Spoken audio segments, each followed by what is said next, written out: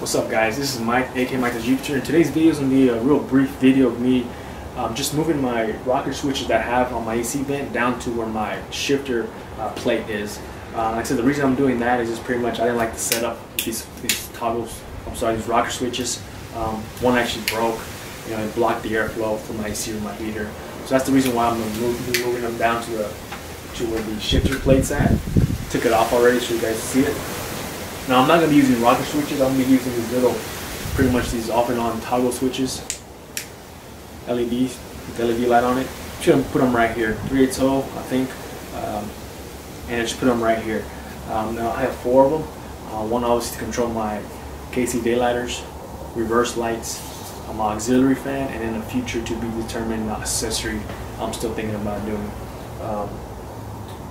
Now all those switches are going to be controlled by a on and off switch, master switch. So what I'm going to be doing is just pretty much a switch. So when I activate that, engage all the switches, I'll be able to use the other. Be able to use the switches. Now, when this is on, I'm going to be putting in an indicator, LED indicator, green indicator right here. So when I turn that master switch, it turns on that light, knowing that these switches are ready to be activated. So I can know, the reason I'm doing that is so I can know if the lights are engaged. So if I'm driving down the road, I'm trying to find something, I don't actually hit a light, one of the switches, and activate a light or something. I just don't want to do that. So that's why I put this master switch so it can engage these other switches. Really just stuff like this. It's an easy mod. I found these in my box here in my garage. These are pretty much LED indicators. They're actually from my RC car. It was another project I was building. But I never got around to it. So I'm gonna use these actually for my lights, just my lights, like the reverse lights in my front KC lights. So what I'm gonna be doing is put them somewhere in the dash. So when they are engaged, the light, this little light comes up, knowing that I've activated the light itself or the switch. So that's pretty much it. Like I said, easy mod. Shouldn't take that long because I already ran the wires. I'm gonna use the existing wires. Obviously, my rocker switches. Just gonna pretty much tie off of those and just run them down to where I need to. So let's go ahead in the cab and check it out and see how it looks from there. All right, guys. So I'm here in my cab already. Now, as you can see, I already took everything off. But to take off this dash part, there's a plastic part up here that you just pry off with a screwdriver or something, and then there's 2 screws here. Take those screws off, and this whole enclosure comes down, and then you get to this point right here. Real easy stuff. Now, like I said earlier, I'm going to be using my existing wiring. Now, if you guys haven't ran your wires, there's a video of me showing how to run the wires for my KC daylighter video. I'll leave a link in the description, and you go from there. But obviously, as you can see, my wires are not going to reach to where I need to put them. So all I'm going to do is just extend them and just run behind my dash, and then come down behind or ram inside my console here. Now, what I'm going to do is I'm going to take this off, which is easy to come off, which I already did. Use your screwdriver. Get some more better angle here. Just all you do is just take this off here. Use your axis to your inside your console. Now to take off your shifter knob, all you have to do is just pull up with force. Do not twist or anything like that. Pops off. Get to this point. When you take this off, all you do is use another screwdriver. It pops off, and now there'll be a bulb hooked to it. All you gotta do is take that bulb out, you just twist and then pull, and it comes off. Real easy stuff, and this whole thing comes off, and then bam, it has the opening to your console. A lot of space in here to run your wires. So that's where I'm at right now. So let's go ahead and get started. I'm gonna run these wires real quick and then show you from there. All right, guys. So I got the wires where I need to. Now, the wires were pretty long enough for me to reroute them and just pretty much put them in here. The only wire I didn't reach was the winch control wire.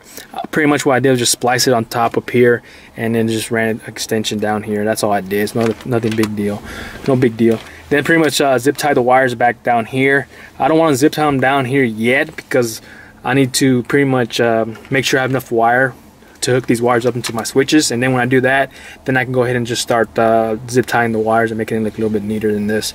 But that's pretty much it. Let's go ahead and start drilling the holes for the switches and see how that goes.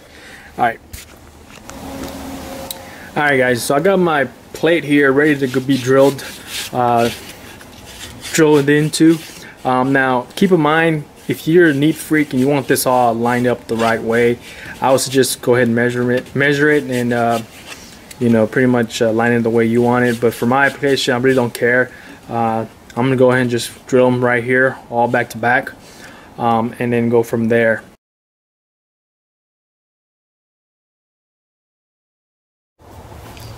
Alright guys, as you can see, I got the little light in there, the LED light indicator. Now when I was drilling this, remember I was telling you guys, just be careful what you drill. Well, I pretty much nipped this little plastic part here, and the little support broke off. This little support here on that side broke off, which is no big deal because this is actually supporting it. This deal's the LED itself, it's actually supporting it. So what I'm going to do, I'm just going to silicone it around here. That should resolve the issue. It's no big deal. Like I said again, just be careful what you drill through. The next holes will probably go right here, just lined up. So again, that's how it looks like right now. Just make sure it's cleaned up. Now again, nothing you could do is pretty much tape it around, so when you do and you slide, it won't scratch this plate. So I think I'm going to be doing that for my next holes, and go from there. So again, the next one, which would be the master switch, will probably go right here, and then the other switches are just going to line up down here. So let's go ahead and start drilling these holes.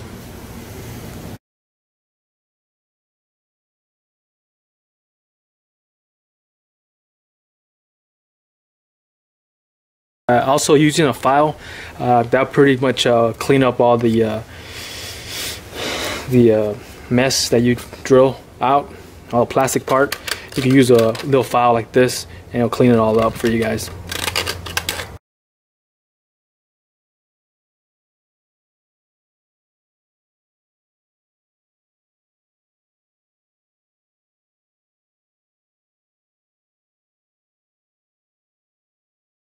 That's how it looks like that. So we got our switch on, engages all the other switches, and then your LED will be on when that's on. So let's go ahead and continue doing these holes. I'm not gonna film that because obviously you know what I'm doing here. So let's go ahead and do these holes. Alright guys, so I got all the holes drilled and my switches installed already, as you can see. This is how pretty much how it's gonna look. Now I couldn't fit the last one, which was pretty much the future one, so I just went ahead and not install it for right now. Doesn't look like I have any space for it anyways, but if I do need it, which like I said I don't need it right now, I'll probably find another location for it, and I think I know where I'm gonna install it if I do you know, do need it in the future. But anyway, so this is how pretty much it looks. As you can see on top, you got your green light LED indicator. When I turn on, that little green light will turn on the LED, which will activate the bottom three. The top switch, toggle switch, is going to be for my KC daylighters. The front, the second one is going to be for the reverse lights, and then the last one, the red one, the LED, is going to be for the for my fan, auxiliary fan. Okay. On the back here, as you can see, I already start pre-wiring the wires, or pre-wired the clips to them, so I can just attach them to the wires I have already in my cab. So there's pretty much how it looks. The wiring all hooked up already. The last one, I'm gonna do that right now in a bit, but like I said, it's pretty much easy.